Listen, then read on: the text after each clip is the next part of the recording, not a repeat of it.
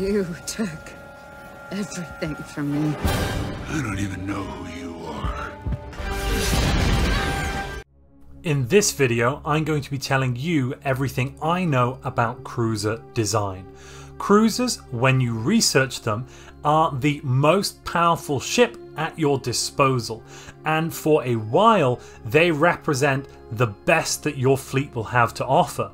I'm going to be showing you my designs, explaining why they work and what is effective about them. If you enjoyed this video, please interdict that like button. This is the first design I'm going to show you. I'm calling this the M Picket design. Now, M for medium and Picket for the combat computer. The main purpose of this design is that it is an anti-corvette cruiser. This thing is going to chew through corvettes, be they missile or gunboat, with absolute ease. In terms of the technology, you're going to be getting cruisers somewhere between year 40 and year 60. I've gone for around tier 4 technologies. I think that's pretty reasonable here. Of course, as ever, a good balance between kinetic and energy weapons so that we've got both anti-armor and anti-shield damage. If you've got plasma cannons, if you've got plasma accelerators, put them on your ships, put them on your cruisers. Cruisers with plasma accelerators are really, really good. Also, here with this design, I recommend you do swap out into a gunship stern so that you can grab a couple of autocannons on there. They're going to have really high accuracy and tracking to help negate the evasion of corvettes. In addition to that, we've got the Picket combat computer. Now, if you're building cruisers to fight corvettes or destroyers, I would absolutely recommend building them with a Picket combat computer, just so that you can negate any tracking, any evasion bonus that the enemy ships have with your tracking. Of course, as the accuracy of my weapons is not at 100%, it makes good sense to add auxiliary fire controls. That's going to give me an extra +10 to my accuracy for both of these together. In terms of defenses, I've gone for a balance between shields and crystal plating. If you haven't got crystal plating, you can put armor in, although armor is very high cost. It's twice the cost of shields, and it, generally speaking, is not economical to actually place on your ships. If you can get crystal plating, that's a much better defense. Of course, you want to fill up your ship with as much shields as your power limit will allow. This ship is going to have a really good time, as I said, against any type of corvettes.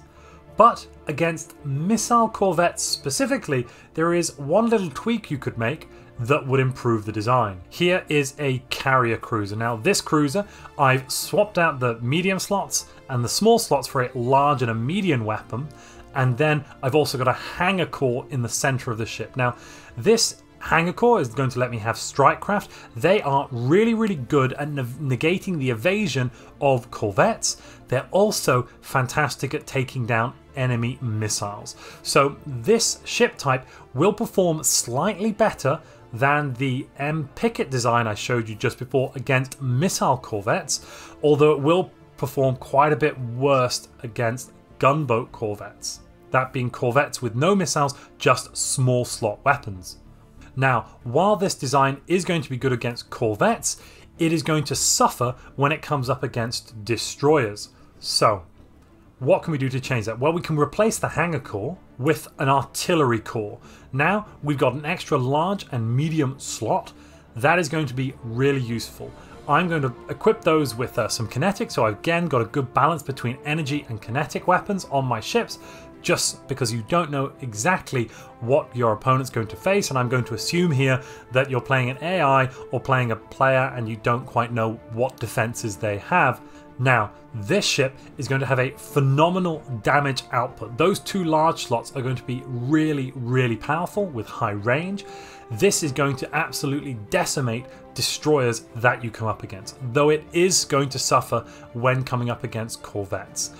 In the testing I have done, this design will force corvettes to retreat. It will push back corvette swarms. However, it will lose many, many casualties, and lose more casualties than those corvettes themselves have taken. So I really wouldn't recommend using this artillery design against those corvettes.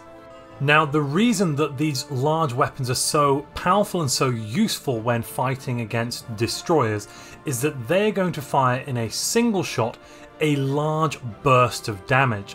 One of the main things destroyers have going for them is they have a very high disengagement chance. Their chance to disengage has a 50% modifier included. So in order to destroy destroyers, you need to make sure that you are dealing high damage in single bursts. The same is incidentally also true of other cruisers as well, because they also have a high disengage chance. Now, what large weapons do is they have a much more powerful individual shot than smaller or medium weapons. The trade-off here though is that they have very, very low tracking. As you can see, only 5%.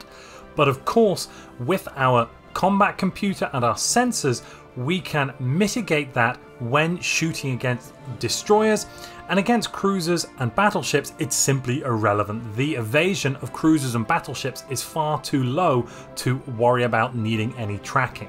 One thing to note here, I have of course gone with the Pickett combat computer, but if you're going to come up against other cruisers, I would recommend swapping out this Pickett combat computer for an artillery combat computer.